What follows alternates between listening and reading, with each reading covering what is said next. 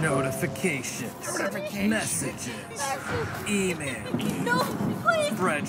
Storage, for instance, or just anything where you need storability, where electrons are harder to store, hydrogen is going to be easier. That also leads to a downside, though, because hydrogen is less energy dense than the usual things that we use for storable energy today, like coal or oil or natural gas. So you will need more volume of storage to handle the same amount of energy. Let's talk about the viability as well and how it may differ in different geographies. What is your view on that? Yeah.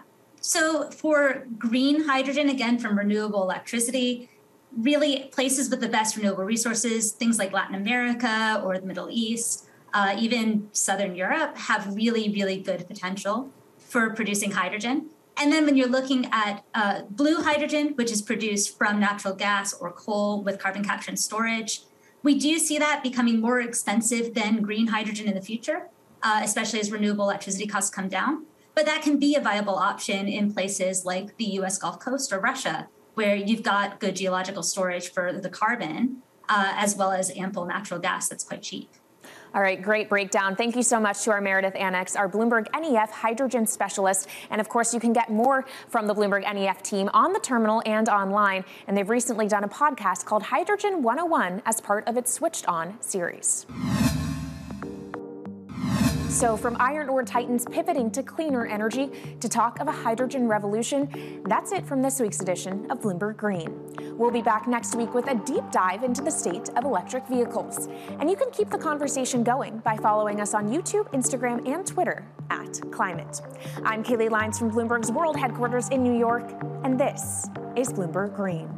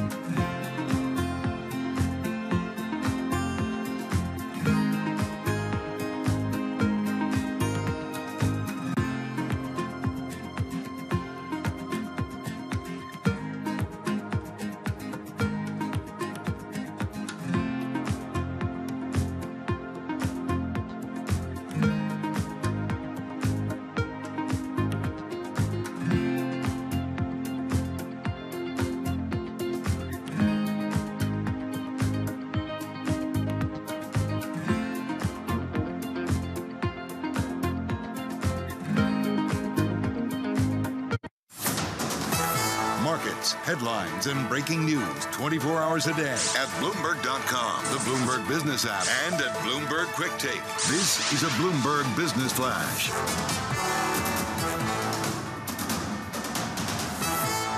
From Bloomberg World Headquarters, I'm Charlie Pellet as we await the latest FOMC minutes. Focus on the Fed, brought to you by Commonwealth, supporting more than 2,000 independent financial advisors with the solutions they need to grow a thriving business. Commonwealth, go where you grow. Visit commonwealth.com to learn more. It is a down day on Wall Street. The Dow, the S&P, NASDAQ, they are all declining right now. We have got the S&P 500 index down 32 points, a drop right now of 0.7%. Dow Jones Industrial Average down 269 points, a drop right now of 0.7%. And the NASDAQ Composite Index down 144 points, down 1%. Also, the 10-year yield right now 2.05%. Spot gold up 0.7%, $18.66 the ounce, while West Texas Intermediate crude oil up by 1.9%, $93.87 a barrel for WTI. Federal Reserve is releasing minutes of the January 25th January 26th FOMC meeting. We will pass along those details to you as they become available. Right now, as I mentioned, we've got the 10-year yield 2.05%. The S&P 500 index down 22 points, a drop right now of 0.5%, while the Dow Jones Industrial Average is lower by 212, a drop of 0.6%. A headline from the Bloomberg Professional Service: Millennium and Point72 have discussed bids for quant fund Engineers Gate. Right now, the 10 years I mentioned, 2.05%. Among the economic reports out today, retail sales did rebound in January on across-the-board gains, even as the COVID-19 Omicron variant raged. Online retailers, furniture stores, and auto dealers led last month's sales increase, the largest advance since 2021. Again, recapping S&P down 0.6. I'm Charlie Pellet. That is a Bloomberg Business Flash. This is Bloomberg Business Week. Insight from the reporters and editors who bring you America's most trusted business magazine, plus global business, finance, and tech news as it happens. Bloomberg Business Week with Carol Massar and Bloomberg Quick Takes Tim Stenovic on Bloomberg Radio. Live from the Bloomberg Interactive Brokers studio, streaming on YouTube. It is a Fed Wednesday, February 16, 2022. Carol Massar along with Tim Stenovic. And we are breaking down those minutes, FOMC minutes from the first Fed meeting of 2022. We are seeing some equity reaction. And we are seeing equities move off their lows. To start off, an important mention of timing for the balance sheet runoff. The median survey projection for the commencement of balance sheet runoff shifting into the third quarter of this year, roughly a year and a half sooner than in the December survey. So much of this, Tim, is going to be, is the Fed more hawkish in its tone, or is it more dovish? Yeah, we're seeing some more headlines here as we continue to go through them. Fed participants saying significant balance sheet cut likely appropriate. And to be fair, as we see kind of a little bit of a spike, I'm going to tell you that equities, for the most part, are pretty much unchanged in terms of those headlines. And just looking at the yield curve, we're seeing that 10-year maybe come in a hair, but not, I don't think, a ton of reaction overall. All right, let's get to it. We got a lot coming up, including a deep dive with Carl Icahn. You will not want to miss this 30-minute conversation. We've also got a Bloomberg exclusive on Morgan Stanley and some earnings, Tim. Yeah, we have, after the bell, we have earnings from many companies, including Fisker Automotive that I'm covering, Carol, and we're going to bring those to you live. Also, growth flatlined in supermarkets last year. Plant-based substitutes, they are appearing in new places. Ravioli? Yeah, I'm in, I guess, as long as you take out the salt. All right, let's get to it, and let's get to the Market Drivers Report. Let's get to it and the Business Week agenda on this Fed Wednesday. Kathleen Hayes, Global Economics and Policy Editor, Bloomberg News, been reading through the Fed release in an Interactive Broker studio, along with Kriti Gupta, Markets Correspondent at Bloomberg News, or at Bloomberg. Kathleen, take it away. Well, I think what's most important here is what they're saying about the balance sheet. It was soon appropriate to start raising rates. That we knew. Balance sheet plans to be determined in upcoming meetings. But the fact that the participants... It's hedging it a little bit, though. We didn't get an exact date there. Because they don't know what it is, but they say significant balance sheet cut, likely appropriate. To me, I've got to read through my minutes more. I started reading through them where they're seeing strong growth, they're seeing upside risk to inflation as we would expect. But now that we've got something coming up, that they agreed the timing, the pace of the balance sheet runoff would be determined. They generally noted that current economic and financial conditions would likely warrant a faster pace of balance sheet runoff than what they did in 2017 to 2019. Okay, that's very, very important. They're not going to waste any time. They're realizing they've got to get the balance sheet runoff done. They've got to stop. They've got to get to the point where there are no bonds that they're purchasing. They get flat and maybe even start. It's also a lot more on the balance sheet this time around. $9 trillion. Yeah. So, but it's an important move because they have said they're going to keep the Fed funds rate as their primary tool, but the balance sheet now is going to be important too as well. Remember in the interview with the Wall Street Journal published just Monday, Esther George from the Kansas City Fed said that, it's complicated, but we used QE to add stimulus when we were on the way down. Now we are removing stimulus, and this is going to be another important tool. I think as we get more headlines coming out, as our Fed team in Washington keeps pouring them out on the Bloomberg terminal, we're going to see what the discussion was. Let's get to markets. Right? Yeah, Kriti Gupta, come on in here because you've been watching the market reaction here. Starting with yields, what are you seeing, and also equities? Yeah, well, you had that knee-jerk reaction that Carol talked about, right? You did have stocks hitting, I think, what looks like session highs very, very briefly, and then coming right back down to earth. And a similar story for yields, especially on the front end of the curve. Not a ton of moves there. The 10-year yield, I mean, we're still flat. We were flat before this report came out, and now we're just flat by a little bit less. What's interesting to me, and Kathleen really hit on this, is the importance of the balance sheet, because this isn't just about tapering anymore. This is about actually selling or actually not reinvesting. We know the Fed's going to raise rates. Right. And we also already knew that the tapering was happening at twice the pace it happened last time. So we already knew that they were going to speed it up. The question was, were they going to do it at the same time as these kind of rate hikes, or just wait for that first rate hike and then start to sell or not reinvest, essentially? Or was it going to be in the back half of the year? Now, Chairman Powell did say it was going to be in the back half of the year. He did make that comment. He did not specifically say it would be in the third quarter. So that's new. But I think it's also important to realize that letting the balance sheet run off is passive. Yeah. That's when you just don't replace maturing securities. Right. When you actually start selling what's there, that's a much more aggressive step. Why is it so important now? Because we have seen yield curve flattening. Now, are people flattening the curve because they think we're going to have a recession? Maybe some people are. It's just a lot. This is a distorted curve now. And the short term, the short end has risen so much because we know there's going to be lots of Fed rate hikes now. The long end has not risen as much. The Fed does not want to see a flat curve. It does not want to see an inverting curve. If you actually start selling longer term securities at some point starting with the 5s, moving on out, that's what would help you stabilize the yield curve. Yeah. And I think that's the kind of thing Esther George, again, president of the Kansas City Fed, was alluding to. I suspect at the presser after the Fed meeting in 3 weeks, there's going to be a lot of questions, and Jay Powell may reveal more about it then. FOMC saw a faster tightening pace if inflation doesn't move down. Many participants saw a chance of selling MBS in the future. It looks like also we'll have to wait for future meetings to get more details about the mechanics of that balance sheet reductions. I mean, safe to say that Jay Powell has been very slow in terms of giving out specifics, right? Like there's broad terms that are put out. I felt like the last time around we got more in terms of a rate move specifically in March, but everything else has been but they spoon-fed to us. They did come out with their list of the broad principles for running down the balance sheet.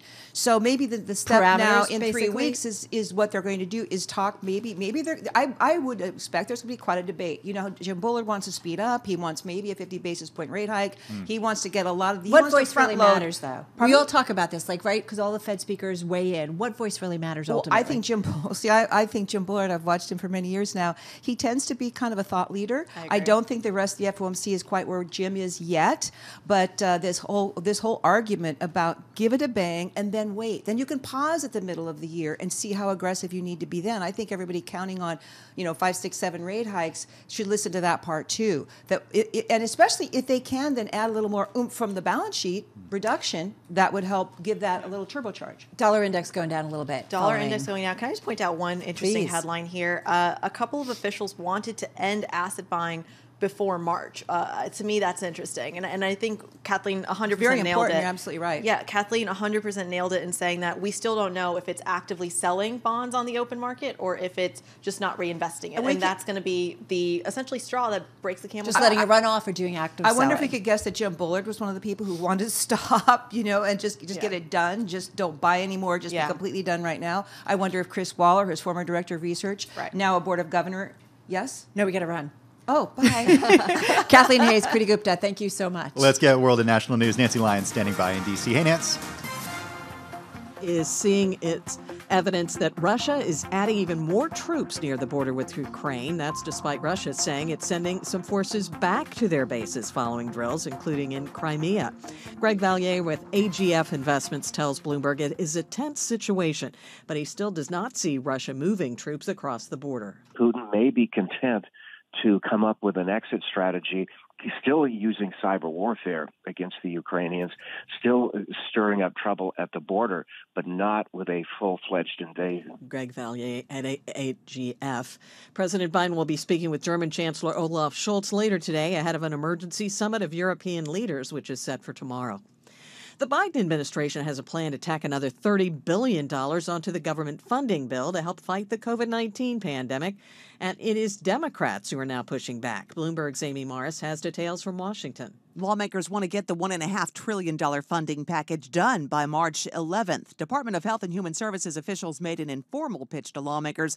And while the top Republican on the Health Appropriations Subcommittee, Senator Roy Blunt, says he can support the supplemental, Senate Appropriations Chairman Democrat Patrick Leahy says he's not interested in dealing with the request as part of the omnibus spending package. He'd rather move it as a separate bill. In Washington, I'm Amy Morris, Bloomberg Radio. Global news 24 hours a day on air and on Bloomberg Quick Take.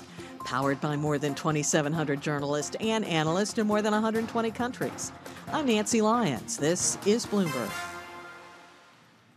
All right, Nancy Lyons, thank you so much. Carol Massar, Tim Stanovic here in our Bloomberg Interactive Brokers studio. Dun, da, da, da. David Solomon speaks. And, well, the people at Goldman Sachs better listen, because he's saying an in-person office culture would remain an important part of the bank's identity as workers continue to return with the easing of COVID-19 restrictions, Carol. This is so funny. You and I are going to be part of a Bloomberg event. It's called Work Shifting, and we've been doing this throughout the pandemic. And it's really looking at how we work changes. And it was changing before the pandemic, but accelerated by the pandemic. And there is this debate going on. And whenever I sit down with the CEO, I'm like, get real with me. Like, are you going to be working for, is things change indefinitely? Chuck Robbins of Cisco, they're going to report after the closing bell. I spoke with him in January. He's like, we were doing it pre-pandemic. And one of the things that shocked him was how innovative they could still be in lockdown. And he's like, this is here to stay. Okay, not if you're Goldman Sachs, though. They also benefit from it, I should put it. Exactly. Hey, you know, it makes me think of what Airbnb... I got off on a tangent. That's fine. It makes me think of Airbnb's earnings that we heard, and we heard from the company and from Brian Chesky last night, the CEO, who, by the way, is right now traveling around, living in different Airbnbs. And the company is saying, hey, we had X number of people, over 100,000, actually stay for longer than 3 months. That's one of my favorite parts. Like recent stories and what they had to say about people saying, well, if I can work from anywhere, I'll go to the Caribbean. I'll go up to the mountains. Does this stick, though? Does this stick, or do we grow out of it, right? If you could be anywhere, would you have done it? I don't know. It's hard to say because we have a young kid. Okay. And he needs to be in school. And not doing this. Like, this is much better by being in a studio. Oh, exactly. Like, if I were doing something different, I don't know if I can say that. I think it would make sense if I were single or if it was just me and my wife. But when you have a family and you want your kid in school somewhere and you want some stability, it's not easy to just pick up and go somewhere for a few months. And I think if it really does stick, it's going to be a rethink in how we live in our homes. Yeah. And I know people who are building homes, buying homes, they're like, well, I need an office and my spouse needs an office. Like, you're going to think differently. Hot tub. Got to have a hot tub if you're building a house. Goldman says, don't worry about the hot tub. Just be at work. All right. You're listening to Bloomberg Business Week on Bloomberg Radio.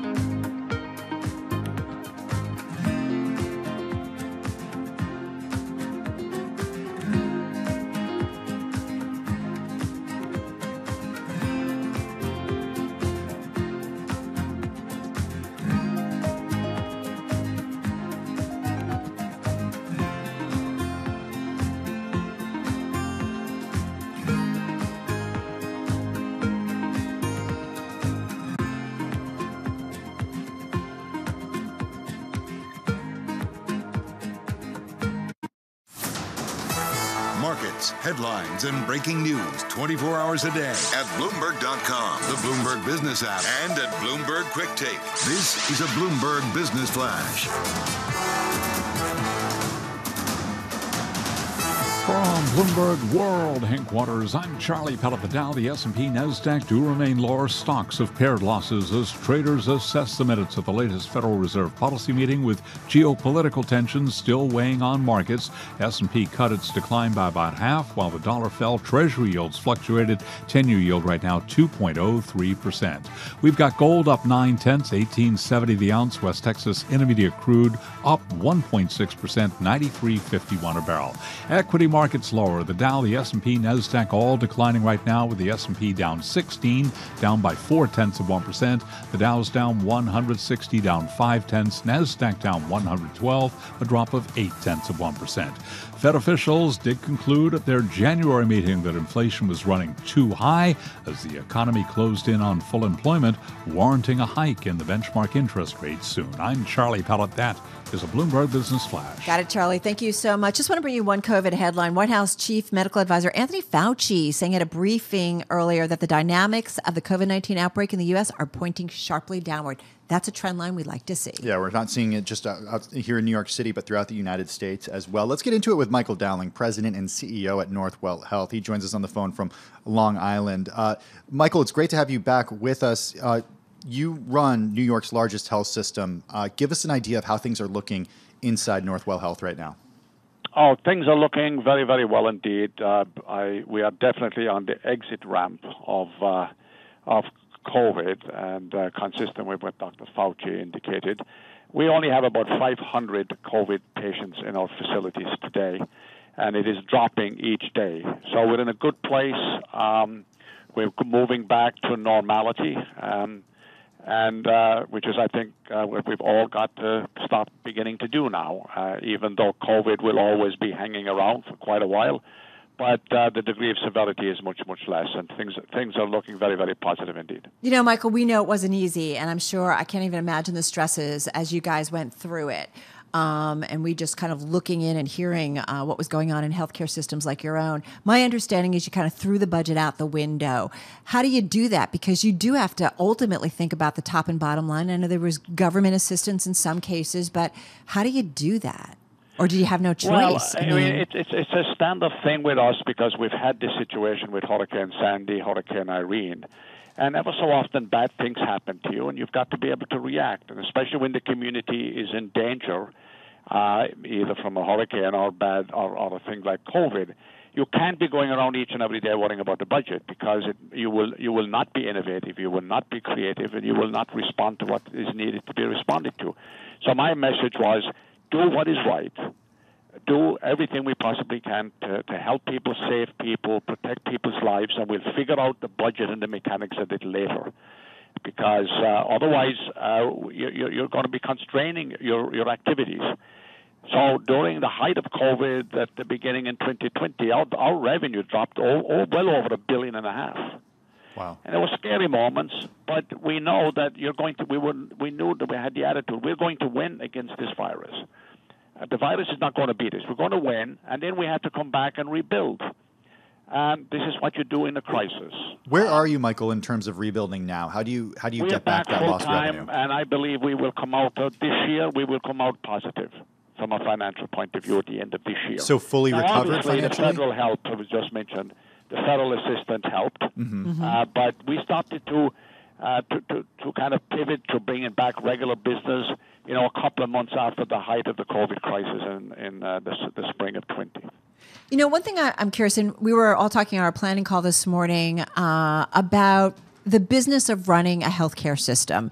And I was having a conversation with a doctor earlier in the week about just how slim the margins can be in terms of a hospital running efficiently and as it's supposed to all of a sudden the system being maxed and strained. How tight is it? It's very, very tight. Remember, we are a $15.3 billion entity. And we're not just hospitals, as you know very well. We have huge ambulatory, outpatient, and home care, and all of that, plus academics and research. But we run at about a 1 to 1.5% margin.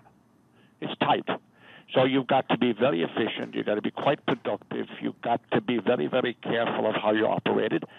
But you've got to move forward each and every day with a great sense of optimism. And still do everything you possibly can to make sure we serve the community to the best of our ability. It's not hard to make a margin. If you decide, for example, to sit back and eliminate those services that you lose money on, or those things that you do that you get no money at all for, then you can come back and say, oh, we're doing great, we have a huge margin. But that's not, in my view, that's not why we're here. We're here to do well, and we're here to do good. And if we have a margin strong enough to be able to, feed our balance sheet, commit to the investments we need to make in technology, in people, and in infrastructure, and then show a 1 to 1.5, maybe up to 2% at the end, we're doing well. Now, not as well. We're in New York. It's a much more expensive place to be. We have unionized staff, which is more expensive. So you will see places around the country that are much higher margins. I'm not worried about them. I worry about what we do. And I think we focused on mission, and as well as making sure we make a margin to sustain our ongoing business. Well, Michael, and that's why we're here. What are the permanent shifts that you see in your business on the other side of COVID? What are the permanent changes you have made at Northwell Health? Well, it accelerates a lot of what we were doing. Okay, not a complete shift, but an acceleration. So, for example, COVID demonstrated the unbelievable benefit of having large ambulatory outpatient entities, because they actually treated an awful lot of COVID. If you didn't have those, you'd be in trouble. It accelerated the use of home care. It dramatically accelerated the use of technology. So we will never again be exactly the same. And COVID to me was a phenomenal learning experience. Right. And a catalyst for change. Well, in many ways, I would say it's one of the best things that has ever happened. Now, that's difficult to say because of all of the, But we learned a lot. The hurt. We learned a lot. Well, Michael, just got about 20 seconds. If there's one thing that has changed dramatically and for the better, what is it because of what we learned during the pandemic? And just quickly, if you could. It proved to us that we can be remarkably agile and flexible.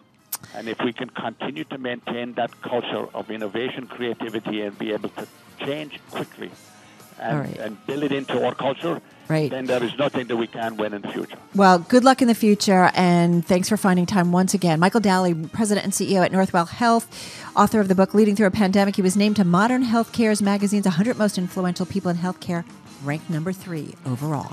This is Bloomberg.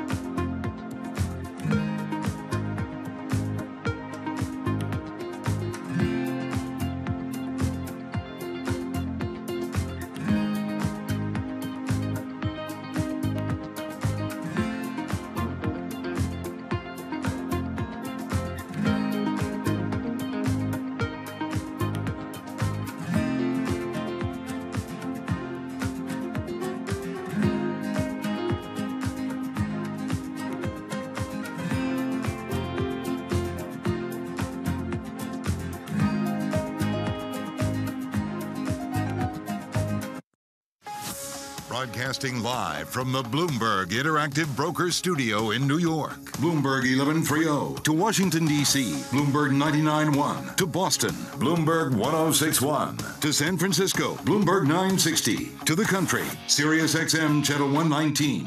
And around the globe, the Bloomberg Business app and BloombergRadio.com. This is Bloomberg Business Week. Block trades, you into it? Are regulators into it? I think that's the bigger question. Well, they've been into it for a few years, Yeah, and they they got have. a little assist from Morgan Stanley, kind of-ish, right? Yeah, and we are approaching a year from when the Archegos blow-up happened.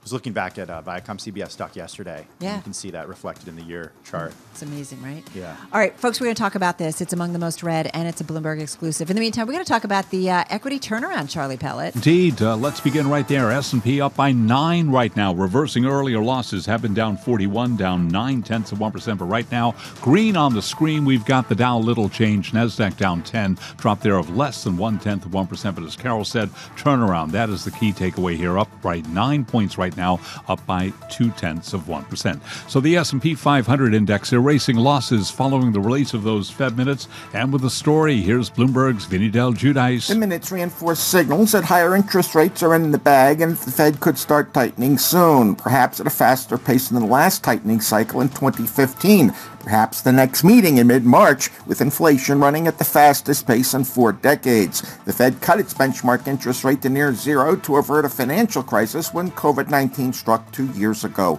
Vinny Del Giudice, Bloomberg Radio. And right now we do have the 10-year yield, 2.04%. Moments ago, the Dow turned positive, swinging between gains and losses. Right now, looking at a 3-point gain in the Dow Jones Industrial Average. NASDAQ, as I mentioned, lower by 6, down now by less than 0.1%. S&P, best level of the day now, up by just about 10 points, up 0.2. 10-year yield, worth repeating, 2.04%. Spot gold up 0.9%. 18.69 the ounce. West Texas Intermediate crude up 1.7%. 93.68 a barrel.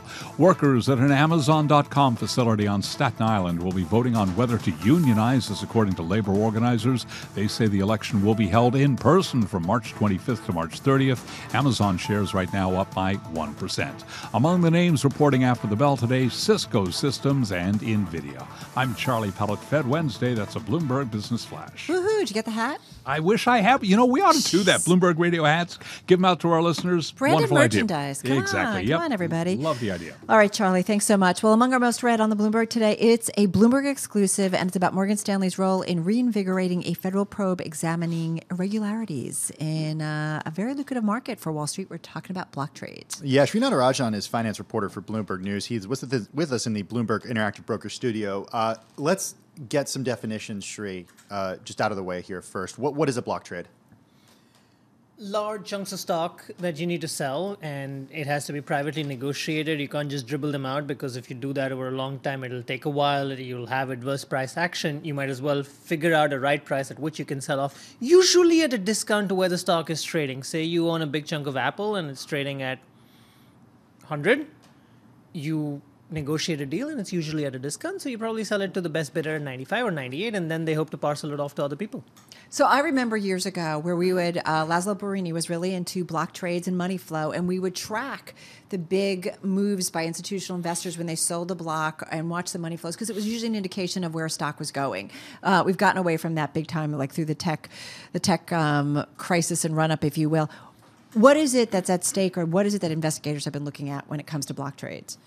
Effectively, if some people have been blurring the lines and going from the gray to the black, what they're really trying to figure out is when banks get mandates for some of these block trades, are they tipping their friends in the hedge fund world? Are they front-running some of that information so that they can pre-position themselves, possibly by shorting the stock? Because when a block trade hits the tape, the stock is going to trade down because a large amount of stock is coming down the pike, and that will drive the price down. So if you're short the stock, you're bound to make money. So is there some wheeling and dealing going on where some of their clients are shorting the stock so that when the block actually comes through, the bank can tap on their shoulders and get them to buy that? So both sides are happy. Clients are in a way beholden to the bank, and the clients are making some money. That is obviously not good. Remember that a lot of this operates in the gray area. It is murky. When you're bringing a block trade, what is the hypothetical conversation you're having? Is it really a legal conversation or even a confidential conversation if you don't have the mandate yet? These are some of the things we imagine that regulators, prosecutors will have to wrestle with, and it won't be easy to solve. And that might be one reason that might be giving faith and belief to a lot of the defendants that, and when I say defendants, I'm just talking about the people who they've sought information from right now because they haven't even charged anyone. But that's the kind of thing that they would have to solve for and figure out if they have a real case here. Well, take us back about a year ago to Archegos and the blow up there and how this current version of an inquiry into block trades was really set off by that. I'll take you further back, Tim, because this investigation into block trades really started off around 2018. As early as 2018 is our understanding. But since then, it waxed and waned a little bit and never really seemed to gather steam. Then what happened? Last year, Archegos, Bill Huang's famed family office, that had this surprise, spectacular run-up and even more shocking collapse. The unwind happened because a lot of the banks, worried about the positions that Archegos held, moved quickly to dump their holdings. And that meant large blocks across a variety of names hit the market.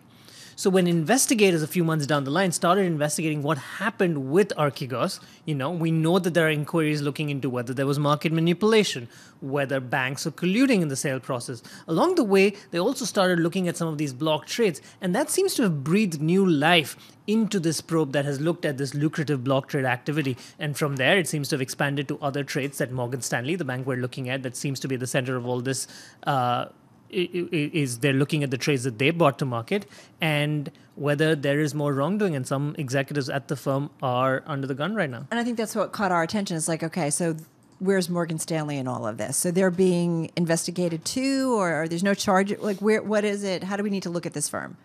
They certainly seem central to whatever process is going on right now. There seems to be a lot of information gathering from the SDNY, the SEC, and other people. A lot of the threads, based on our reporting so far, tie back to Morgan Stanley. Back in November, we had reported that their head of syndicate, equity syndicate desk, Pawan Passi, was put on leave. It wasn't quite clear why, but now it's become much more apparent that it was tied to this entire block trading probe. And now they're looking at some of his clients, some of the conversations he's had, some of his colleagues. So it's going to be an interesting few weeks and months ahead as they try and figure out whether they can build a real case. I mean, ultimately, we could get regulators to rule, right, on this? But you said it's murky.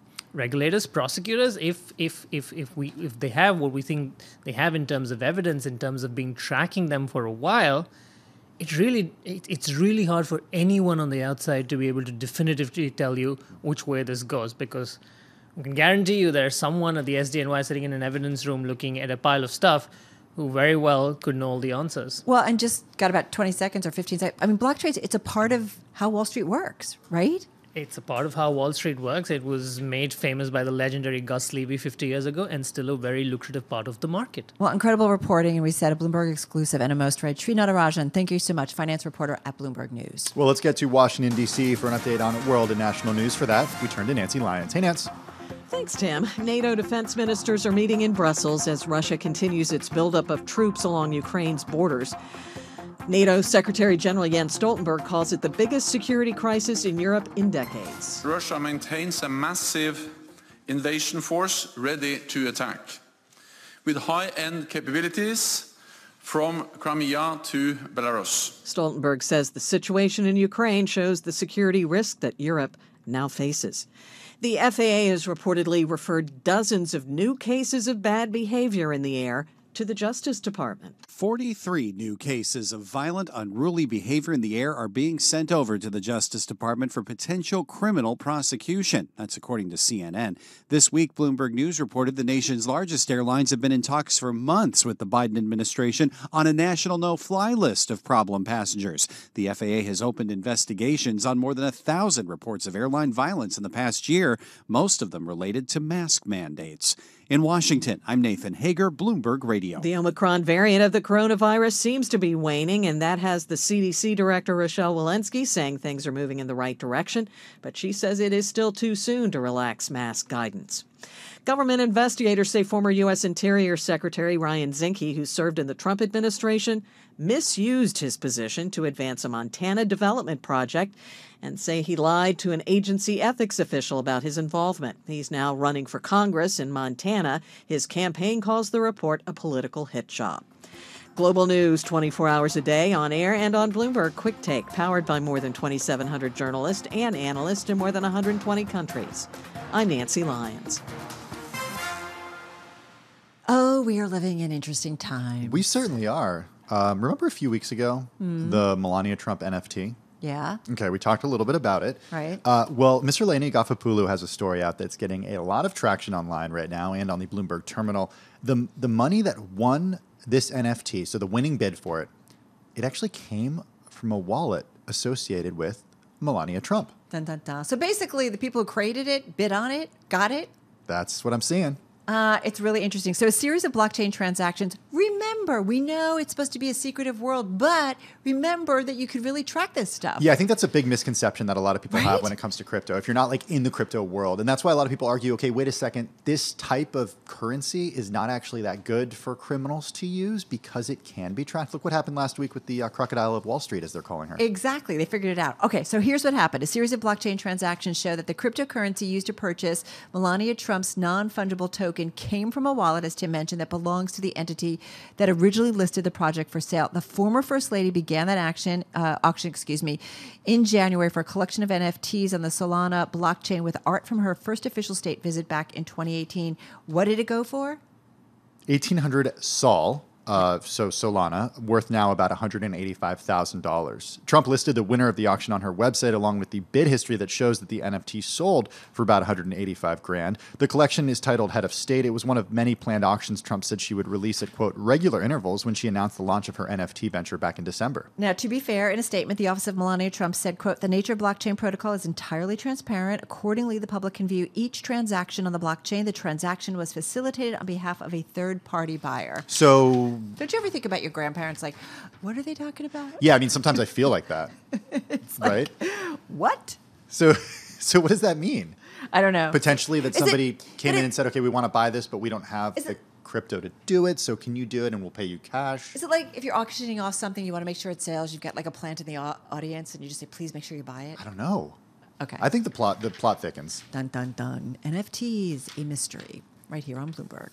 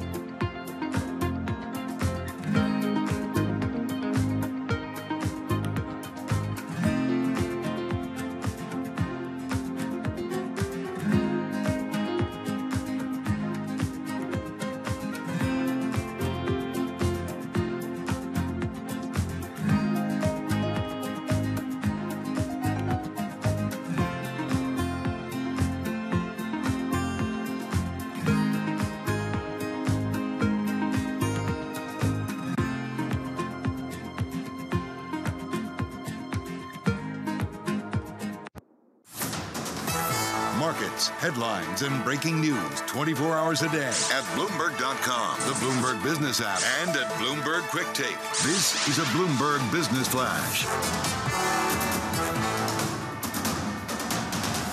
From Bloomberg World Headquarters, I'm Charlie Pellet. The Dow, the S&P, NASDAQ, all trading lower right now. S&P little changed on the minus side, down 2 points, has been fluctuating, down less than 0.1%. We've got the Dow down 95, down 0.3%.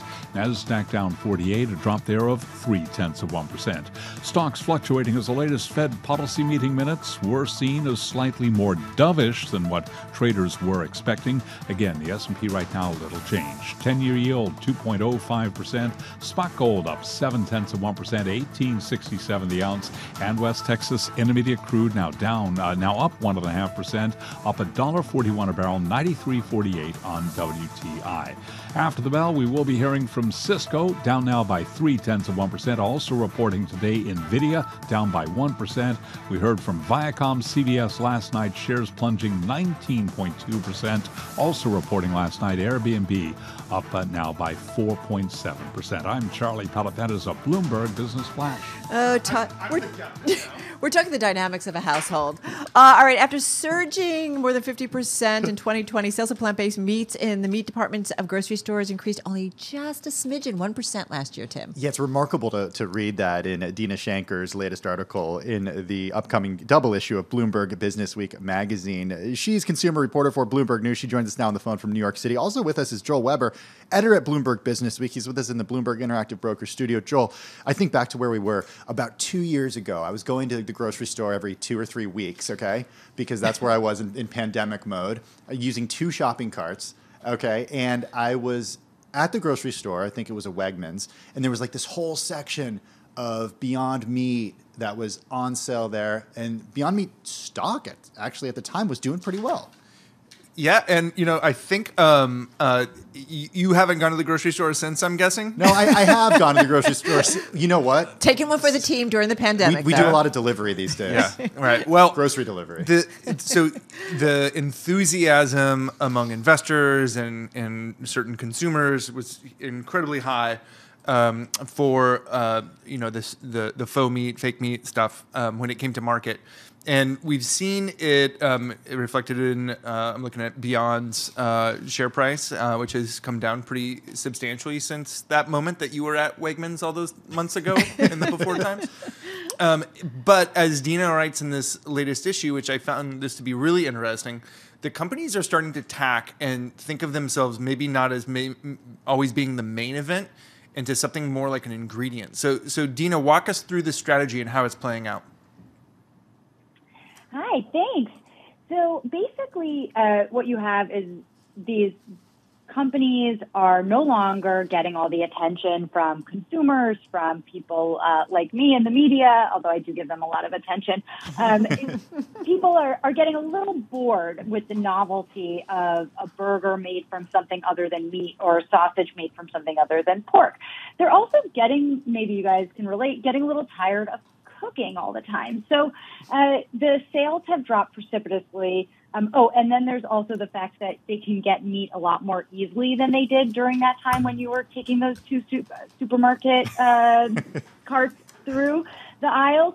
So all of these things are making it so that people just aren't feeling as compelled to try these not-so-new products anymore. So what are these companies doing? They're saying, but wait, there's more, okay? We can put our fake beef into ravioli. We can put sausage on a pizza. We can put it in a dumpling. So many ways to eat this stuff, and a lot of it doesn't even involve cooking, or at least, real cooking. You can throw this into a microwave. You can just put it in the oven for 10 minutes, and it'll be ready before your next Zoom meeting.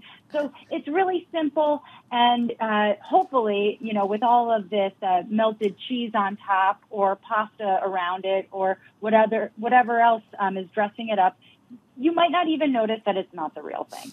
So I have a theory, Dina, and I'm interested if your reporting bear this out, or if it's just an observation from the Weber household, which is when I've cooked with fake meat, it doesn't smell good when it's just by itself. Did that come up? It did not come up with any of the companies. Maybe but I did something wrong. Definitely, it is. No. I was going to say it's come up with real human beings that I talk to all the time. I've noticed it in my house. When I say real human beings, I'm using that term really loosely because I'm realizing I'm mostly talking about other reporters. But people have definitely mentioned it to me that there's a funny smell, and I notice it too. It made me wonder, actually, this is actually maybe a brilliant technique because there's so many things that meat gets added to, and maybe it doesn't need to be meat. It could be fake meat, and this solves the other problem of maybe not having that.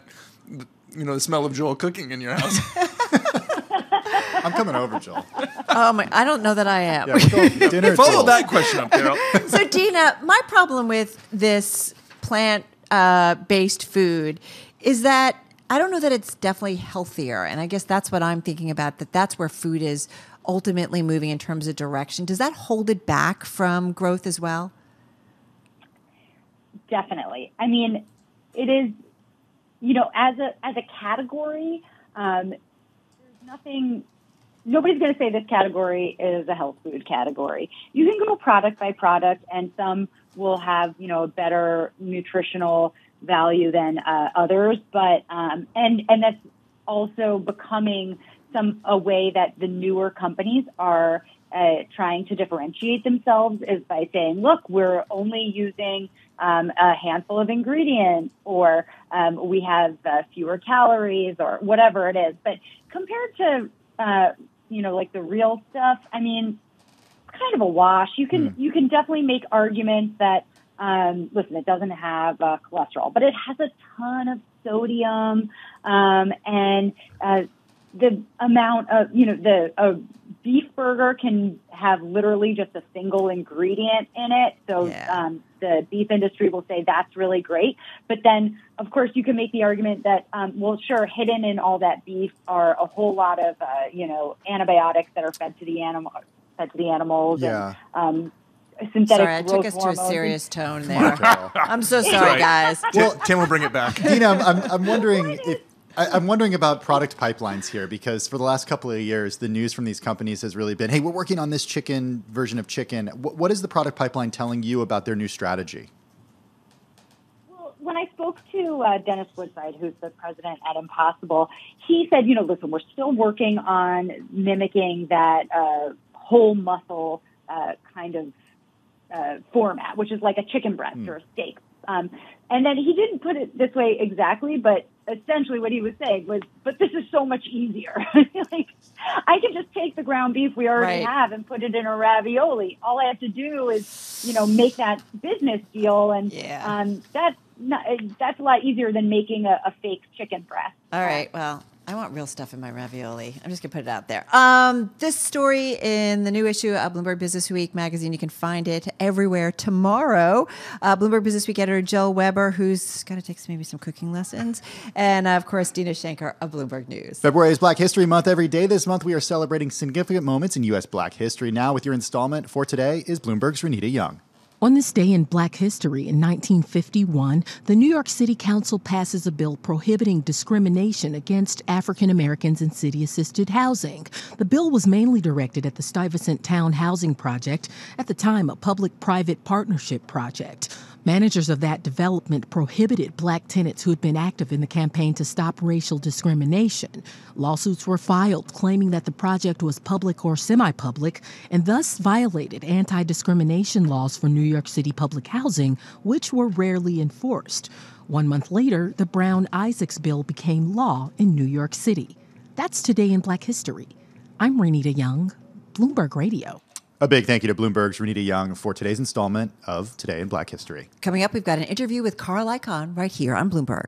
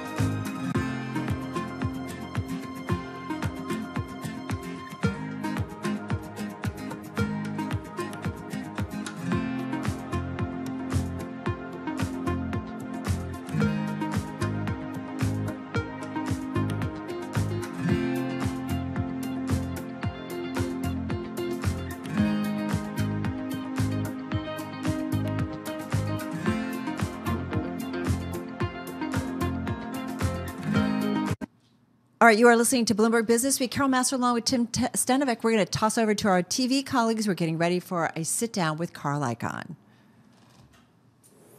You're watching Bloomberg. I'm Eric Schatzker, and I want to welcome our viewers and listeners worldwide to this global simulcast on Bloomberg Television, Bloomberg Radio, and YouTube as well.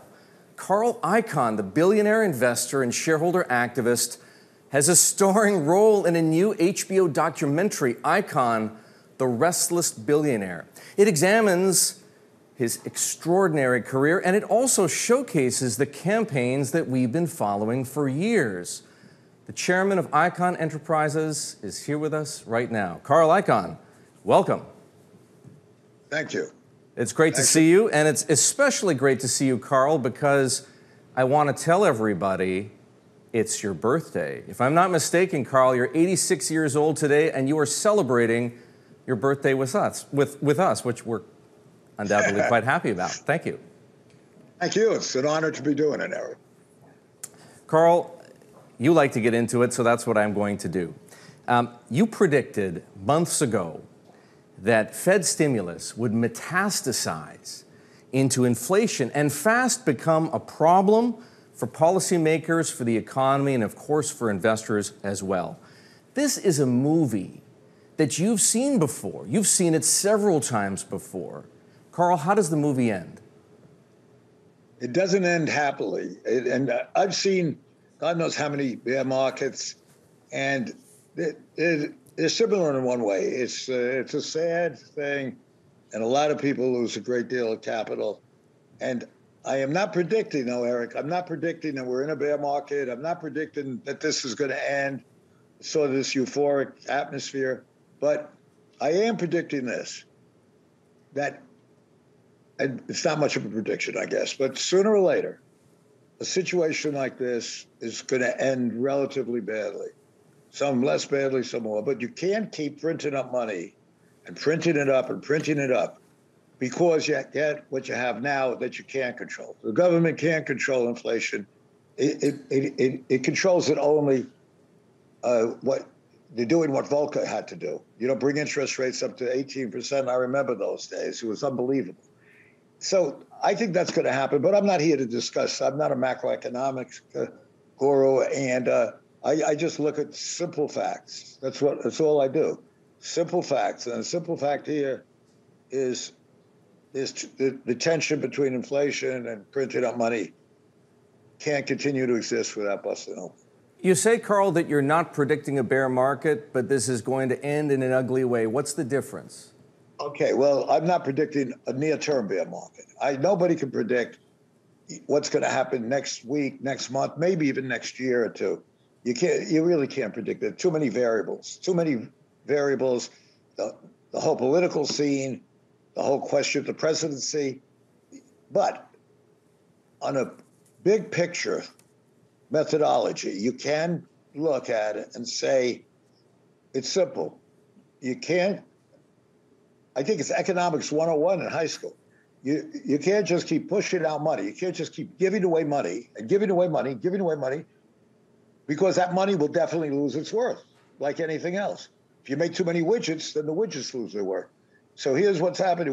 We keep putting out money. The Fed keeps pushing it out there. And that's great for a while. I mean, that's great. It's like, makes you happy. But, and at times it's certainly needed. But now you can't, that party has to stop. And sooner or later, what's going to happen is and you're having it already now, the manifestations of it is rampant inflation.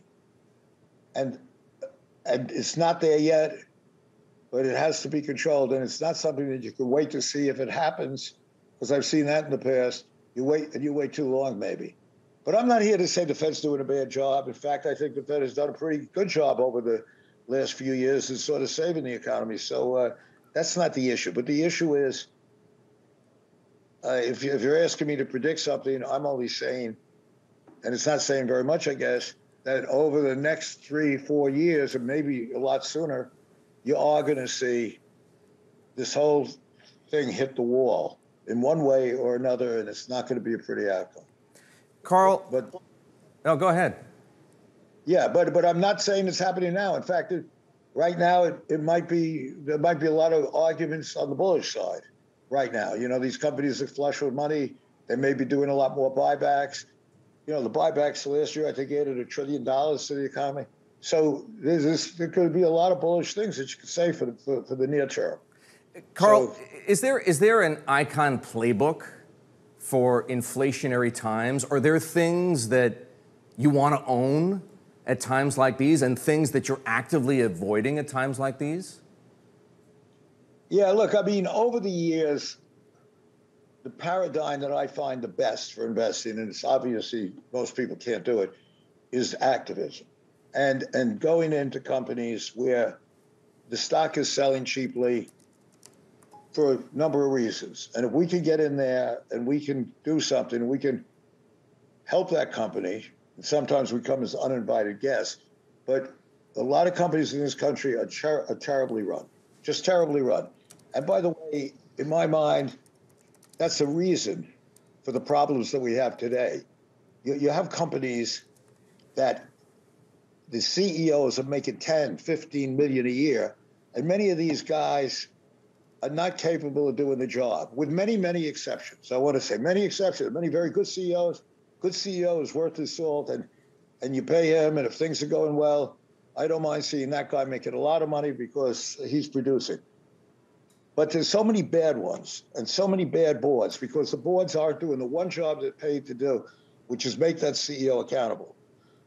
So those stocks go down, things get into a problem, we come in. And that's our paradigm. We try to clean it up and just change a few simple things, or maybe more than a few simple things. And over the years, we added it up since even since 2000. If you bought our stock, IEP, which is sort of a surrogate for what we do, we have other money, but that's what you could look at. If you put money into the company then and bought that stock, you made today. If you look back, you made. If you reinvested the dividends, you made 1,900%, and I think the S&P is only 600%, 500% that you made. So the proof of the pudding's in the eating. You did very well by following and doing this, what we do. But there are ups and downs. It's a bumpy ride. Sometimes we lose for a few years. Mm-hmm. Sometimes secular changes. But the issue I'm trying to make is that the reason we're successful is because you have this very strong problem in our economy today. There's no accountability. And while I believe, maybe I'm jumping ahead, but answering some questions. You are, in fact, you are jumping ahead. And before we come back to activism, and we will, Carl, I want to introduce you to a colleague of mine, Taylor Riggs, and she has a question for you as well. Thank you, Eric. And Carl, it was so fascinating. You echoed similar comments when we spoke last May. And you talked about waiting for stocks to become cheaper, for you to really begin to look at them, to begin to enter. And I am curious if that process maybe already started for you in January, and if there were stocks where you looked and they were cheap and we've started to already see some of that volatility, or is it still yet to come? Yeah, you know, it's more, when you say the stock is cheap, it's cheap for us when we think there's hidden value in the company. It's not that we're buying it because the market is cheap and the market's good, because we keep things hedged. We had that record, and we were hedged all along in bull markets, meaning that we have shorts on the S&P, for instance, or other shorts. So we buy what we think is good, and maybe in that industry we short a stock. I try to stay away as much as I can, and I've learned this lesson the hard way. Stay away from predicting the near-term movements of the market. I read all the guys, and they all have great ideas. But I tell you, I think there's just too many variables to tell you and even talk about what the market's going to do next week, next month. So we just find companies that we think are valuable if you do certain things, where you have poor managements and you can just uncover the hidden jewel, for instance. And we've done it a number of times. You know, you think back and some of them are obvious. Sometimes it takes a few years to make it work, but Carl, you look. Yeah, okay, go ahead. You know, I was just going to say that in addition to obviously, you know, putting up an extraordinary track record as an activist, you are a pretty good trader. You've been active on occasion, right, in commodities or derivatives such as the CMBX. And I'm just wondering, at a time like this, given the conditions that you described, whether you have any trades like that on. Yeah, well, the CBX is a good example. The CBX, it's a complicated story, but the mall short, as it's called. Yeah, it's sort of a mall short. To make it simple, it's a little bit like 08. It's analogous to 08, and that's why it's very worrisome. Just like all those mortgages fell apart, in the CMBX, you have like $25 billion invested in 25 deals. But the real, it's almost, that 25 billion, believe it or not, is a tail wagging the dog, because you could do a CDS, which is a very complicated derivative. But in simplicity, it's buying insurance. So you're going and you're buying insurance on those deals. So basically, you're buying insurance on a mall. Or it's not on one wall, but I'm just making an analogy. And what happens is, this market, I believe, and I say this, and I think maybe it'd be unpopular, we have that insurance. We made a fair amount of money by buying that insurance on the malls. But I believe that market is manipulated quite a bit, just as in 08. And maybe to some extent it's legal, maybe not. So you have these large mutual funds that sell that insurance, some of them, not many. And then they go out and they sell insurance, and it's called a CDS. And I believe, well, to begin with, I don't believe that they disclose the risk of that CDS. That CDS is extremely risky. And there are not many funds that do it, but there are a few that specialize, but do it. And they actually deceive the people buying it by telling them, and not disclosing to them, the risk there is in that. I mean, that's why we're making money on the insurance, because there were a lot of people, Mrs. Jones out in Iowa somewhere, I think she's buying treasuries. Because what they do is tell people, this is similar to treasuries. And then what they do, so then when the insurance comes due, so say you own the insurance, I make it simple. When the insurance comes due, they don't want to pay the insurance. So it's analogous to having insurance on health. Let's say on your health. You have insurance on, and you get sick. How would you like it if the insurance company basically, and I'm putting it very bluntly, pay off the doctor or threaten the doctors to say the guy's not sick, so they don't have to pay the insurance? And that's what is going on today in certain cases where we're looking into, and we have evidence that goes on. And we're going to fight in that. So that's an area where we think there could be a lot of manipulation. But that's a sort of specialized thing. And very specialized. But as you pointed out, in that short position that you had via the CMBX, you made a lot of money. I remember seeing a report, in fact, that we published back in 2020. You'd made more than $1 billion. Are you still short the CMBX? Yeah, we're still short it. We didn't quite make $1 billion, but we made maybe 600 million, something like that, 700 million, which is great. I'm not crying about it, but I just want to correct what you mean. I suspect not. We still believe. In other words, some of these malls have come at a day. It's a real complicated issue. I'm just talking about where you see manipulation happening, similar to what happened in 08. I see a similarity. I want to ask you, Carl, about McDonald's. I'm really intrigued by your dispute with McDonald's. And I'm not sure how many people are familiar with it, but what you've effectively done is make an issue of animal welfare. You're fighting for better treatment of pigs, and you're fighting with the world's largest fast food chain. How come? It's not that I'm picking a fight with McDonald's, because McDonald's is not a company that we own stock in. We own 100 shares. So it's not that we own stock in it or trying to make a profit there. But over the years, I don't do much about it. But for one reason or another, I really do feel emotional about these animals and the unnecessary suffering you put them through. They take these pigs, and a pig a pig has a good brain, and it's a feeling animal. And they take these animals, and for no reason, I say no reason, put them in these gestation crates now. They didn't used to do it 20, 30 years ago. We've become worse, not better. It's almost sadistic. You put them in this crate for its whole life, a crate where the pig can't move. It just can't move around. And they could easily not do it.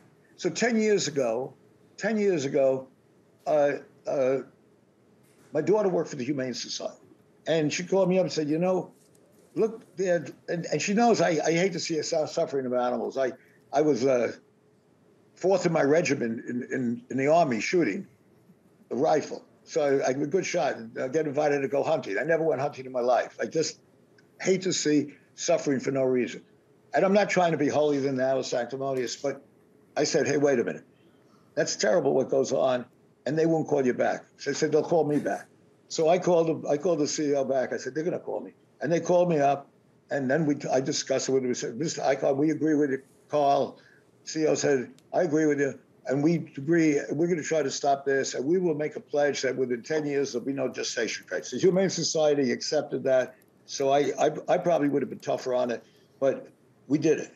And now they just never delivered. They did a little something, but never delivered. And so they called me up again. And I was really teed off because here they had promised this, and I didn't even know that they didn't deliver or anything like that. So we're telling them, hey, look, you guys promised that you are going to not buy the trim as part of this if it means that you're buying them for those that those that produce the pigs, so to speak, in these gestation crates, so keep them in the gestation crates. So that's what's going on. And we are probably 90% there of putting up a slate. We're not going to fool around with them anymore. Putting up a slate and say, hey, you got to live up to your promise, and you got to do this. Seriously, you're going to wage, this is important enough to you that you're willing to wage a proxy fight over it with McDonald's. Put up a few, slate a few people and wage it. I really think, though, it's getting this story out because I think it's obscene with chickens, where they don't have to suffer. And it's almost, they're out dancing. The CEO of McDonald's makes over $10 million a year. Everybody's having a party, and maybe he's operating it well. But why the heck can't you just do something? And they say they will pay a premium for it if it's not done in a gestation crate, in fairness to them. And we are talking to them. And we intend to do it in other areas where there's unnecessary animal suffering. I didn't realize how bad it was myself until my daughter really showed it to me. She's a vegetarian. She's into this stuff. And my son, too, feels strongly about it. Other areas opens up, I don't want to call it a Pandora's box, but Carl, the catalog of animal abuses by the agribusiness industry is enormous. I mean, I'm sure you're familiar with the horrifying footage from poultry farms, right? The way they treat chickens. There's some similar stuff that goes on with cattle. And there's other stuff, I should add, that goes on with pigs. What does this mean? Tangling with Carl Icahn on a matter of, who sits on the board is one thing, but this is a big issue, and I'm just curious to know whether you're willing to put your money and your word and your actions behind. I just want to get a sense of what you have in mind. We're going to fight it as much as we can. It's a movement that people now feel strongly about. And it's unnecessary to have this suffering, really unnecessary. It's not something where you can say, well, it's for the good of humanity and we got to do.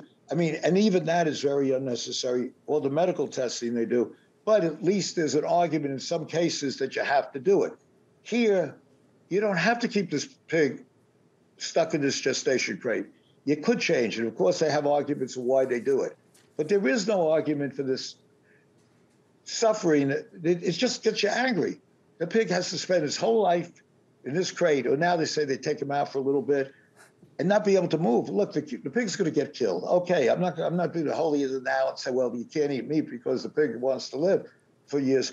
But, okay, the pig is killed, but doesn't have to suffer for 4 years and then get killed. It really gets me upset when we talk about it. And I'm not being sanctimonious about it, but it's something that I think I can help to some extent, ameliorate it to some extent. And I think we're going to do it. But that doesn't take away from what I think I do best is picking these stocks and creating value for all shareholders. We just to digress, we created $1 trillion of value for all shareholders. I'm not going away from that, but this is an area that Well, let me put it this way. I can think of a number of animal rights activists who would love to have Carl Icahn in their corner waging proxy battles with the likes of McDonald's and others. Carl, but I would like to introduce another of my colleagues, Romain Bostic, and he has a question for you as well. Carl, I want to talk a little bit about commodities and get your thoughts on what some people say is sort of a new super cycle that we're seeing, particularly in the energy sector and particularly with some of the tailwinds that we're seeing out there because of the shift, or at least, I guess, the dabbling right now with renewable energy sources. Well, yeah, it's a huge question, and you could go on for hours and hours on it. We are involved in Occidental, as you probably know, and we have a lot of that. Oh, and that has got the benefit of this upcycle now. It's sort of amazing, isn't it, that less than I think March, a year ago March, so it's less than a year, you could buy, and we have a refinery, and we actually bought oil for minus $30 a barrel. That's how bad it was. And now that same barrel, the same thing has gone up, WTI has gone up to over 90. And I'll tell you, I don't think there's anybody in this country smart enough to have made that bet. Would make the bet that I think anybody would give you 50 to 1 odds then that if you tell them when that oil was selling for negative, they paid you to take the oil because they couldn't store it. And we bought it in our refinery, not much. I wish we had bought more, but we couldn't. For one reason or another, we couldn't have the storage space. But wherever we had storage space, we cleaned it up and took that oil. And I think you would have been 100 to 1 odds. You would have given somebody, if you said, well, before March of next year, in fact, in February, that same oil is going to sell at over 90. So it's how crazy the commodities are. So we own stocks in them. But I'll tell you, and sometimes we trade the oil market because, we own the refineries and one thing I'm very bullish on, and obviously people know this, that on LNG, for instance, Cheniere. I mean, look how great that company's done, and that was activism helped that a lot. We got in there, and the CEO was changed, and the new CEO is doing a great job, and the stock has gone up tremendously. This LNG, for instance, I'm sure you think is really interesting, but that you might have predicted. You might have predicted that the world needs energy, it needs electricity, and where is it going to get the electricity outside of this country? So we make all this gas, and if you could turn it into LNG, liquid natural gas, and you turn it into that, you're going to be able to, and now it's come to fruition because you're going to be able to produce electricity for Europe and Asia and what have you. So I'm certainly bullish on that for the long term. And but trading commodities is not my thing. Every time I just try to trade them, without just a long-term thought, it's very hard to do it because there's so many, again, variables, and suddenly it hits you that you're wrong. Oh my God, this has happened, that's happened. And in the stock, you say, I don't care if you're wrong, I'll just buy more of this company. I'm an activist, I'm going to make it work.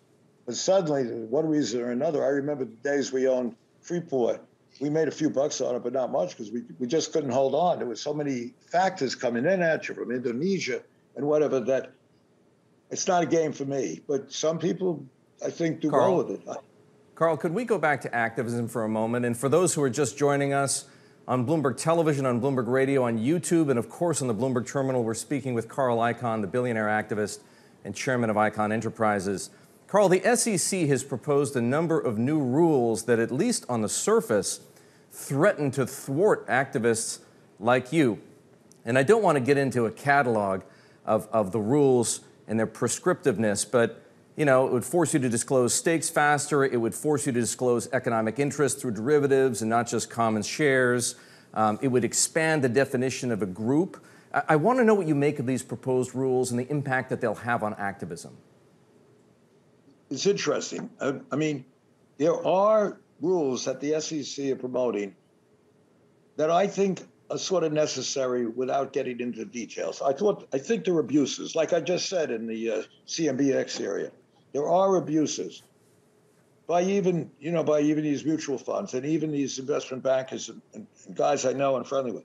However, the one that I'm adamantly against, and really, again, I'm saying not because it relates to me, which it does. It does relate to me to some extent. But in a way, in a very ironic way, it might even help me. But what they're doing now is throwing out the baby with the bathwater when it comes to activism. Because I completely, totally believe this, that this country, one of the real problems of this country, I said it before, and maybe one of our problems is that we have great corporations, but many of them are terribly managed. And that's one of the problems we have. We have the wrong guys running a lot of these companies, and there's no way to get rid of them. There really isn't, because there really is no corporate democracy today. I mean, corporate democracy is an oxymoron, because you really don't have fair votes.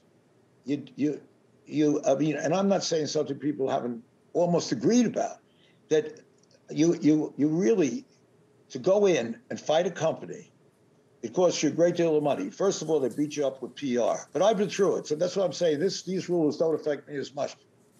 They beat you up with PR. It's more of a feudalistic system, to be euphemistic. Which is the rule specifically that you think would affect you and perhaps other people too? The rule that they're trying to push now is the 10-day rule, where if you buy stock, so an activist wants to accumulate some stock. He says, okay, I'm going to face all these problems. I'm going to go in there, and I'm going to have to put up with the PR. I'm going to have to spend a great deal of money proxy fight. I mean, in a political election, you put the guy in jail if you're the president and you use the money, the government's money, to go fight in the political arena. Here, you have to do all these things. So, but the one thing the activist might be able to make money with is he buys stock first, and then he gets to 5%, and then they let you buy stock for another 5-6 days, so you accumulate some stock, and then when it gets out, if he has a chance, or he gets the company to sell themselves or do all these things, he makes some money for all the work he did. Otherwise, why should an activist even do it? I see. A little, and then why so would he ever do it? it's disincentivizing activism. Have I got that right? Disincentivizing something that should be done. Now, I do agree, because I want to be fair about this to the SEC, I do agree with some of the criticism. And so the criticism basically is some guy goes in and says, hey, look, I'm going to be real smart about this. I'm sort of a known guy. I'm going to buy this stock. And I'm just going to get it there. Now I'm going to get the PR out there. And some of these activists do that. They get PR, they get articles. Oh, I just bought the stock. Isn't that wonderful? And the stock goes up, and then he sells it. And I think that is a legitimate criticism. The short-term game, in other words. Short-term game. So I would suggest, and I'm going to do this, I'm writing a paper on it, that it's fair to say that the activist can't make that short-term gain. He has to disgorge it. In other words, if he's an activist, he's buying it for the good of the shareholders, he's saying, and to some extent for the good of the company, I'm going to wage a proxy fight or whatever. He has to keep it for a certain amount of time, as you have in many cases with boards, and he has to keep it with a certain amount of time. But let's say he buys it, and the stock, and he gets that extra 5 days or 7 days, and he accumulates some stock, and then the stock does go up because he bought it. At least he's going to make some money if the company does go out and sell itself or does other things that he suggests. So otherwise, what this rule is going to do is actually discourage activism even more than it is discouraged today. And just to add to what I said before, I think that's a very bad thing for our economic society, because right now... You need activists. Right now, you absolutely need them more and more now. Right now, we have inflation. We have badly run companies that are not accountable. And the boards really don't do their job. So you do need activism, and this is going to be almost the last nail in the coffin. There are a lot of nails in that coffin already. Carl, I know I want to move on to ask you a question, and I'll preface it by saying this. I know how much you don't love talking about politics, but I do have to ask you about somebody whom you know well, Donald Trump. Everybody knows that you supported him, in his presidential campaign, and on occasion you functioned as something I would say as something of an informal advisor You and he talked about some issues together. Because of that, people would like to know, and I'd like to know, if he were to run in 2024, would you support him? Yeah, it's a good question, and I would have to think about that quite a bit. I think Trump did a lot of good things, and I disagree with him on a number of things. And you know, I'm obviously have a big business to run and spend a lot of time on it, and I wasn't able to go down to Washington a lot. In fact, I don't think I ever went down there except for the inauguration, even though I was invited down there by Donald. I basically, I'm not a guy that gets to politics. I think Donald's done a lot of good things. He's done things I disagreed with. However, I will tell you, and I've been around a long time, I've never seen Washington as confused as it is today. Who do you blame that on? The history book. I look, it's obvious. I mean, I don't want to get into politics here too much, but I would say that right now, I think that we have just made tremendously poor decisions in the last 6 months. I mean, go from Afghanistan to other political decisions. I really don't want to get into too much. I don't want this to be a political thing. No, I understand, but I framed the question very narrowly because I didn't want it to become an expansive discussion about politics. But you're not decided, it sounds to me, if you would or would not support him in 2024. Does that depend on whether he does or doesn't, or who's running against him? One thing, the way it is today, there's no question in my mind, I would support any Republican that's nominated for the presidency. The way this plays out today, and I would support any Republican candidates in November, because right now, I'm not saying people that you don't know this, but it's a rudderless ship right now. So I would do that. So I would support anyone that's doing it. But I'm not saying that Trump is necessarily the right guy. I'm not saying he's the wrong guy. I just haven't spoken to him for quite a while, and not that I wouldn't speak to him. I mean, we're friends and all, but I haven't spoken to him at all, and I'm not sure it matters a hell of a lot who I support anyway. So, well, one of the things that's fueling the disagreement in Washington that you make reference to is inequality, and you've raised concerns about income and wealth inequality in America, and you've connected the inequality problem with compensation in many respects. CEO compensation, compensation for bankers that you consider overblown relative to what they're contributing. You've probably noticed, Carl, that CEO compensation and compensation in general on Wall Street is going through the roof. There are some bank CEOs who are making upwards of $30 million a year. And in fact, there are two current CEOs on Wall Street who are billionaires. What do you make of that? I just said to you before, there is no accountability in a corporation. So by definition, you're going to expect that. If you were running your program here, you do a great job. Okay. But if there was if it was up to you and you ran all of Bloomberg, hey, if it was up to you, wouldn't you give yourself raises and raises and raises? I mean, the boards do nothing. If the board does nothing and they say, you go and say, I'm going to leave, buddies, if you don't give me a raise, well, of course. So you have no accountability at these companies. And look, I've lived it. I honestly don't think that the SEC, that I am not criticizing the SEC because they're doing some stuff they should be doing. A lot of it they should be doing. But I am saying that if you really understood what went on in these companies, which we do, or I do, you would be saying you can't believe it. I mean, maybe to jump ahead, and I think maybe it'll interest some of your shareholders, we're in a proxy fight now with Southwest. Sure. Southwest Energy. And that's the quintessential example of what I'm talking about. You got a board that's basically just a do-nothing kind of board. Well, that's a situation where I'm honestly, Carl, I'll ask you because you raised it. You've played some pretty big cards already, right? You've proposed dumping the entire board, if I'm not mistaken. You're opposed to their purchase of Questar pipelines and the manner in which they're financing it. You know, you've made a tender offer for the company.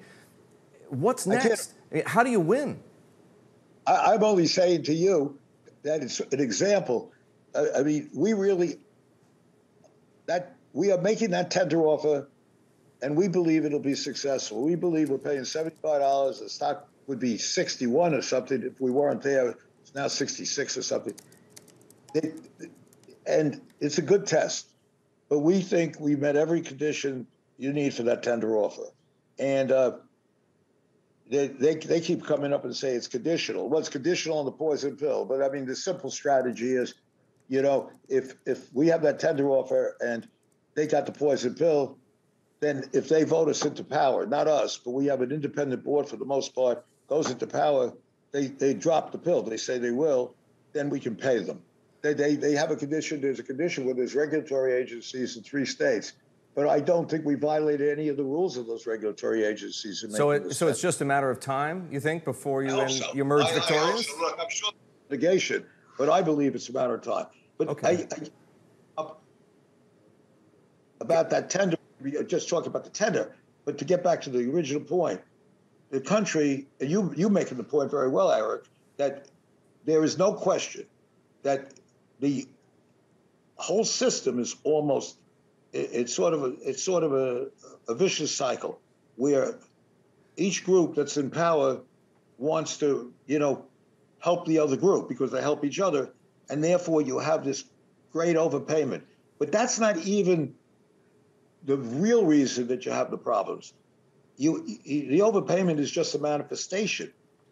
We have great companies. These companies can produce. They're not producing because you have bad managements and boards that will do nothing about it.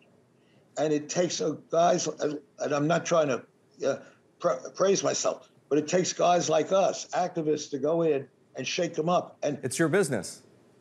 The reason that the proof of the pudding is in the eating.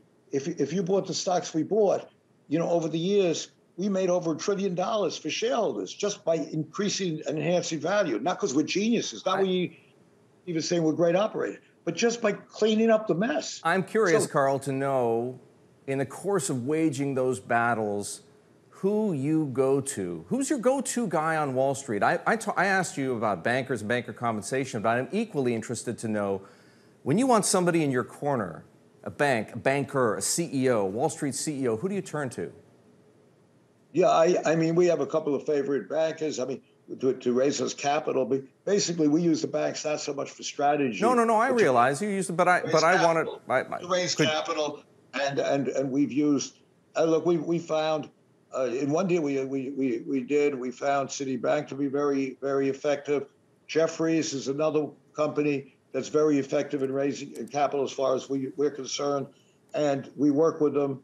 And while I think we overpay for all this stuff, it's not outrageous with them as it is with some of these companies. Some of these very high gilt-edged companies, what they charge is completely outrageous. I mean, and I've said it. I agree with you completely. That this whole area is completely outrageous. Look, I believe that if a CEO is really good and he's got his stock way up and the shareholders are making a great deal of money, okay, he does deserve to be compensated because maybe he can go somewhere else and do the job. He did a great job. So I'm not saying that. Or somebody risks his money. He goes into a deal. He buys a stock. He helps that company or whatever. But he risks his money. He deserves it. But these guys, these CEOs and these guys, I mean, it's almost like on a comedy show. The CEO does a terrible job, so his options don't come in. So he complains. He says, "Hey, I'm not making money on my options.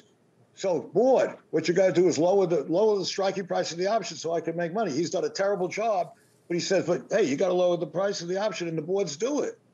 And we jump up and scream about it, but what the hell can you do? You know. Speaking of comedy, those who watch the HBO documentary will see a clip of a routine that you once put on at Caroline's, the comedy club here in New York City. But I also mentioned the documentary, Carl, because I watched it last night, and it left me with 2 unanswered questions that I'd like to get to before you and I wrap up. And the first concerns succession at Icahn Enterprises. It's not exactly clear coming out of that movie whether your son Brett will or won't take over for you at Icahn Enterprises.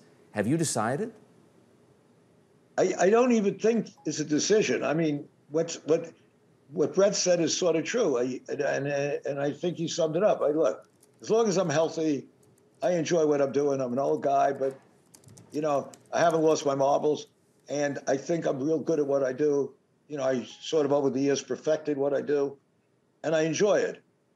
So I don't want to, give up the reins, and maybe I could get a few things done in different areas.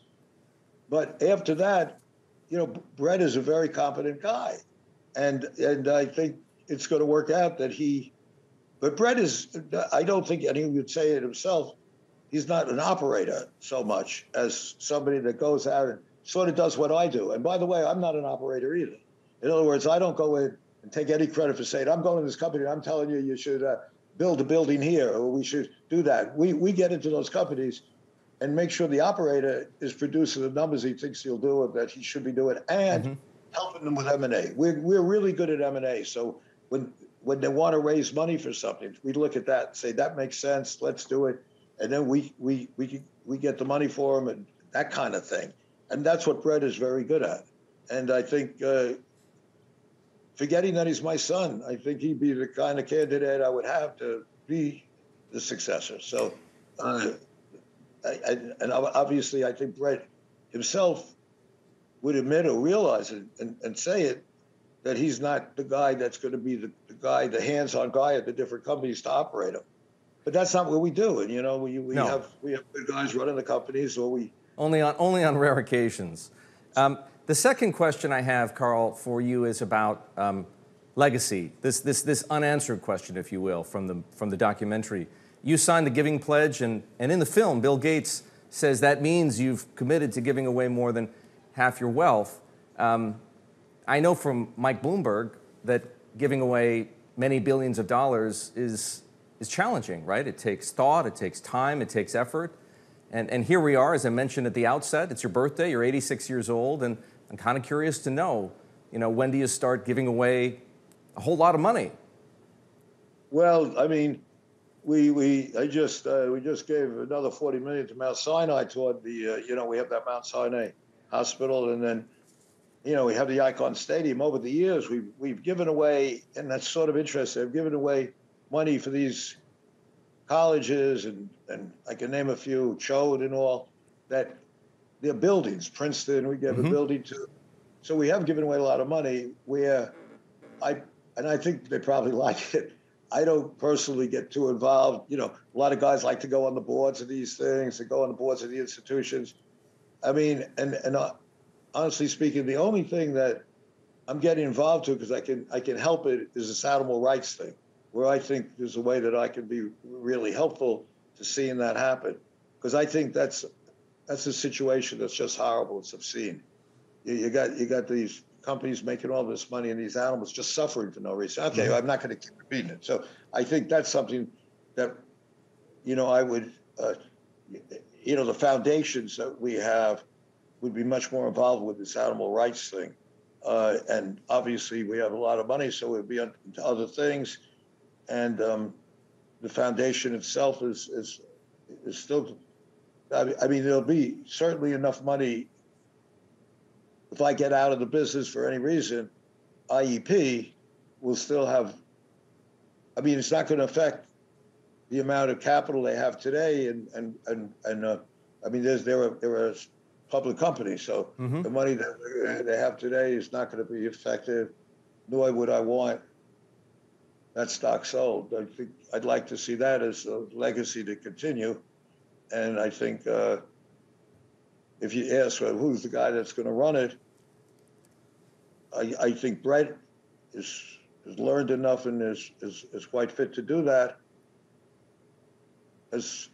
And I say that the operation would continue very much in the way it is now, where I don't really get in, nor would Brett, and tell these guys how they should operate the company day to day, but hold their feet to the fire if they're not producing, unless there's a reason not to. I mean, if you have a terrible recession, you can't blame somebody for not making money.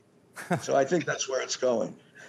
Well, as always, Carl, we can't wait to see what you do next because it's always fascinating, and clearly Brett will be with you doing that. I'll say happy birthday once again. It's always a pleasure speaking with you. Carl Icahn is the chairman of Icahn Enterprises. Thrilled to have you here on Bloomberg Television, Bloomberg Radio, YouTube, the Bloomberg Terminal, Carl. I look forward to our next conversation. All right, of course, that was Eric Schatzker with Carl Icahn turning 86 today. Check out that full conversation. You can listen to it, watch it at Bloomberg.com. Well, let's get a check of the market. Standing by, we've got Charlie Pellet. Hey, Charlie. Thank you very much. 15 minutes to go ahead of the closing bell. The Dow lower right now, S&P higher. In the green, up by 10 points. NASDAQ lower by 2. A couple of minutes ago, we did have the Dow, the S&P, NASDAQ all advancing. Indeed, choppy session as I speak. All three now turning positive. We've got the NASDAQ 100 index higher, also a little changed, up by 3 points. S&P up by 0.2%. 10-year yield 2.02%. Gold, spot gold up 1%, $18.71 the ounce. And West Texas Intermediate crude down 1.3%, $90.86 a barrel. Icahn Enterprises Chairman Carl Icahn wrapping up a wide-ranging interview here on Bloomberg Radio. You heard him touch on a number of topics, including his strategy for getting involved in companies, animal welfare, and the markets. And here's what he had to say about the inflation outlook. I just look at simple facts. That's all I do. Simple facts. And a simple fact here is the tension between inflation and printed up money can't continue to exist without busting open. Icahn, by the way, is 86. It's his birthday today, and here's what he had to say about succession at his company. As long as I'm healthy, I enjoy what I'm doing. I'm an old guy, but, I haven't lost my marbles, and I think I'm real good at what I do. I sort of over the years perfected what I do, and I enjoy it. And again, recapping, stocks now higher across the board with the S&P up 14, higher by 0.3%. Now a look at world and national news as we head down to the 99.1 newsroom. Here she is, Nancy Lyons. Thanks, Charlie. U.S. Defense Secretary Lloyd Austin is in Brussels. He's hoping to reinforce America's commitment to its allies as Russia still masses along Ukraine's border. This is a very challenging time. Of course, the alliance has only grown stronger here. Defense Secretary Austin, so far the West has seen no sign of a promised pullback of Russian troops, despite the Kremlin saying it is withdrawing from the border. President Biden is holding a meeting today with German Chancellor Olaf Scholz to discuss the latest developments. As states one by one announce the end of requirements to wear masks or to show proof of vaccination, the CDC is still studying whether and when to join in. Bloomberg's Irv Chapman reports. Dr. Anthony Fauci summed up the progress. The dynamics of COVID-19 outbreak continue to point in a sharp downward direction. CDC Director Rochelle Walensky reported 40% fewer cases than last week. We want to give people a break from things like mask wearing, and we are all cautiously optimistic about the trajectory we are on. Dr. Walensky said the decision will be based not only on numbers of new cases, but also the ability of hospitals to cope, not only with what is now 9,500 new COVID patients a day, but also to care for heart attack and accident victims. In Washington, Irv Chapman, Bloomberg Radio. President Biden is ordering the release of Trump White House visitor logs to the House committee investigating the riot of January 6th. It's another rejection of former President Trump's claims of executive privilege. Global news 24 hours a day on air and on Bloomberg Quick Take, powered by more than 2,700 journalists and analysts in more than 120 countries. I'm Nancy Lyons. Back to you, Carol and Tim. I'm driving in my car. How about you let me drive? Oh, no. Who's gonna drive you home? Honey, please, I'll do the driving. Drive on. Excuse me, I want to drive. It's the question that drives us. This is the Drive to the Close.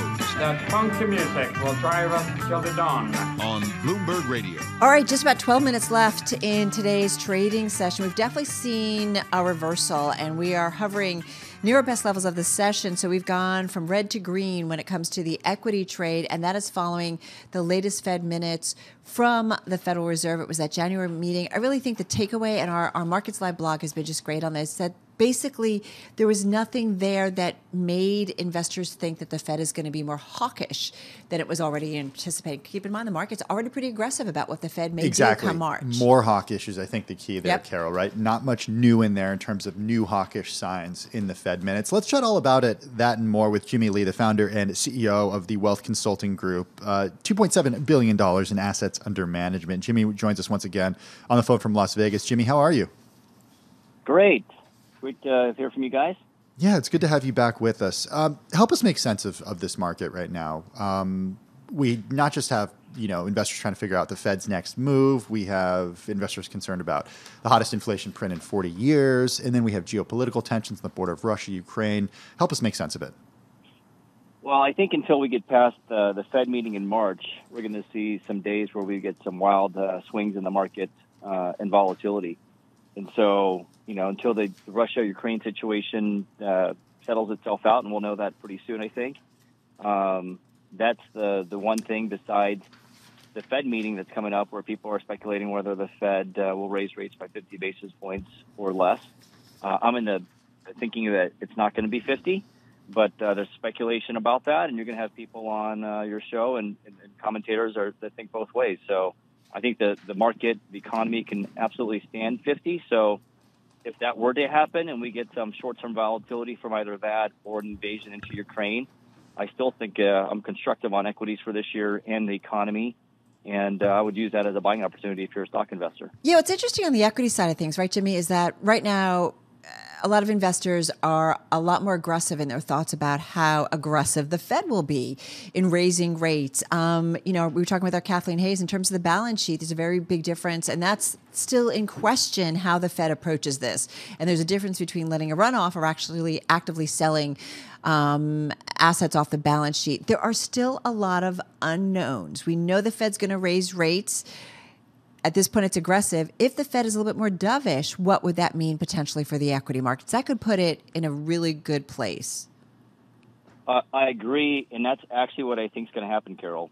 I think that the hawkish signaling that the Fed has made absolutely gives them some room to back off of that statement or those statements. And the people that are predicting 7 rate hikes, I think, are going to be wrong. And so I think the supply situation gets better first. And then, as they've said, they're going to be very data dependent and very flexible every single meeting. And I don't see them raising rates as high as some people think. And I think the long part of the bond market agrees with that. So you don't see the long end of the market really going up that much. And I think that the bond investors on that side are disagreeing with people that think the Fed is going to be very hawkish. Well, we saw the bond market just come in just a little bit on yields. I mean, a hair, And what's interesting is in that FOMC minutes that, again, we heard from those members that price pressures would moderate. And the default setting of that, the issue will work itself out, Tim, that is still there by members of the FOMC. Yeah. Hey, Jimmy, I want to dig into what you were saying about this being a buying opportunity between now and the next meeting of the Federal Reserve. What to you is sort of a bottom for the current cycle that we're in? Well, I think we've seen a lot of support at around 10% on the S&P 500 during the days that we saw it cross intraday. And I would see that. I would see, let's say, for example, if we get an invasion into Ukraine, maybe it could go down a little further. If the Fed raises 50 basis points, maybe we could see hitting that 10% number again. But I would see I would think that we would get aggressive buying at around that 10% number again. And so, I'm bullish as long as earnings continue to look good. And I think earnings can look better in the latter part of this year if costs come down a little bit. And so if the shortage on the supply situation improves a bit, and we're already seeing some signs of that, by the way. One of the indexes we follow is the shipping index out of London, and the costs have come down by like 2/3 over the last month or two. And so certainly the supply situation, you hear lots of different stories, but I think the supply side and the expense that companies have to deal with will get better. And so if earnings can hold up partially due to that and also the strong consumer, I think that equities from here on out, if we end up with high single digits for the year, would be very good. So, Jimmy, you think inflation has peaked? I think there's a good chance it has. And wow. I think that, yes, I do. And I know it's a little bit of a contrarian view, but I believe that the Fed ultimately could be right, that it was transitory, or it will be transitory. Wow. It's a certainly be. Is it? You're like the only one. It might be, relatively lonely in that corner. But people have talked about peak inflation. They have, but we're still seeing. Yeah, they have, but it hasn't really turned out that way. Well, the data points. Yeah, that's the problem. It's a tricky time. So I know you don't talk stocks, sectors. Where should we be though at this point, Jimmy? We're using a barbell strategy, and we still believe that it's better to be in some of the more economy opening cyclical sectors. And so we're overweight energy, financials, industrials, materials. But I think people will go back into growth stocks, but quality growth stocks. So companies that have good earnings. Obviously, the companies that have been hit the most with the highest valuations that don't really have great earnings. I don't know if investor money will flow back into those as aggressively as they may some of the mega cap stocks that investors have been, invested in for a long time. Also, for listeners, in past Fed tightening cycles, stocks have done very well. So equities have been a good asset class during tightening cycles, and actually growth has beat value in those past time periods. Although this time around, I think it's dangerous to say, but I think it is a little bit different in the sense that I think the value sectors will be doing very well, and also it's important for investors not to be too underweight overseas. And so I think international markets will do better as well. Yeah, we've heard that too. Although, what's interesting, and I guess we'll have to watch the economic data points, the Fed in their minutes also talked a lot about Omicron and its potential to weigh on output, and also talked about future variants. And we know our reporting to I think of our Michelle Cortez story over the weekend, that we're not out of the pandemic, and we're not out of the pandemic until everybody's out of the pandemic. So that continues to be something, Jimmy, that certainly can impact the trade and where the opportunities are.